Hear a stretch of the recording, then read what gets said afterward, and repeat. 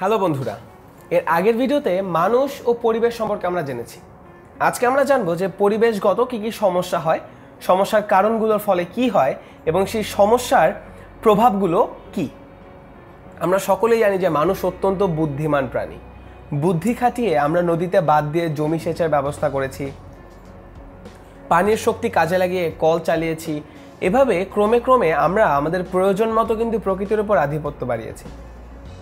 বড় বড় কলকারখানা বানিয়েছি, শহর গড়েছি, গাড়ি এবং অন্যান্য যানবাহন চালাচ্ছি। আমাদের শীতাতপ নিয়ন্ত্রিত ব্যবস্থায় যন্ত্র বানিয়ে আমরা আরাম বাড়িয়েছি। আমরা কত কিছু করেছি নিজের আরাম বাড়ানোর জন্য। সব মিলিয়ে কিন্তু আমাদের যেমন কলকারখানা বাড়ছে, ঠিক তেমনি ধোঁয়া বাড়ছে, শব্দ বাড়ছে। শব্দ দূষণ মানুষের স্বাস্থ্যের জন্য কিন্তু অনেক ক্ষতিকর।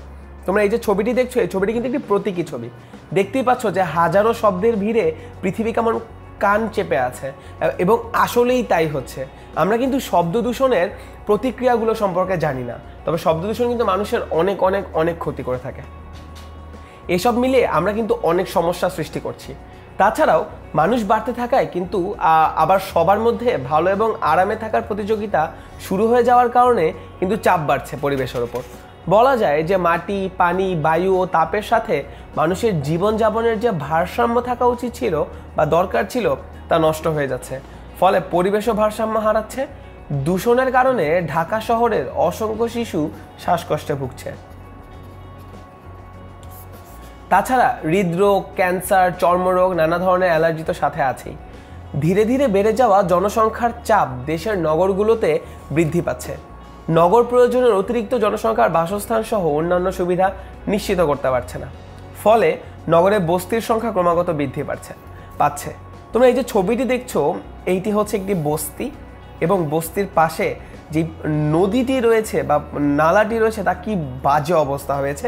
শুধুমাত্র আশেপাশের যেই শিল্প কারখানাগুলো রয়েছে সেগুলোর বর্জ্য যখন পানিতে এসে মিশ্রিত হয়েছে তার কারণে এই পানি যেমন ব্যবহারে অনুপযোগী হয়ে যায়, ঠিক তেমনই এই বস্তিতে যারা বাস করে তাদেরও কিন্তু অনেক শারীরিক সমস্যা হয়ে থাকে।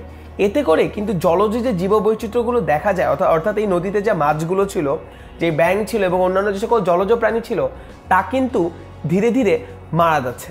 অর্থাৎ বলতে হয় যে পরিবেশ আমাদেরকে যতটা সাহায্য করেছে, আমরা পরিবেশের প্রতি ততটা সাহায্যের হাত বাড়াইনি। উল্টো আমরা পরিবেশের জন্য আরও অনেক ক্ষতিকর প্রভাব বয়ে নিয়ে এসেছি। আজকের মতো এতটুকুই। 10 মিস করে সাথে থাকার জন্য অসংখ্য ধন্যবাদ।